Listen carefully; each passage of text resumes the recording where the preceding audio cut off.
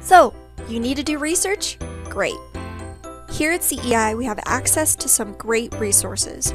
In this short tutorial, we'll go over how to access those resources. To start, go to CEI's library website from the CEI.com homepage by clicking Current Student and Library.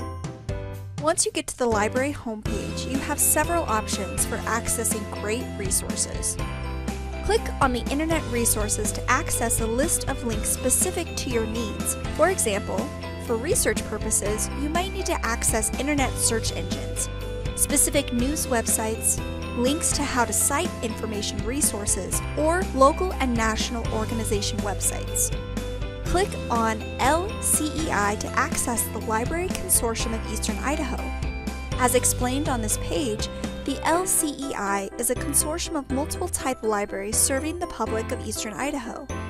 Click on this link to access the LCEI search engine. Here you can search for what books are available to check out through the consortium. For those doing research, the best resource to use is the Database Searches link. This page gives you access to the databases that CEI has to offer. EBSCO is a great database for doing research in many disciplines. Let's do a basic search. Once I log in and get access to the search bar, I type in specific keywords related to my paper topic.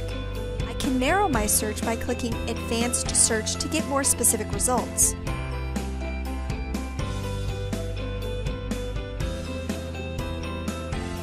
When I find a source I want, I have options of how to access this source.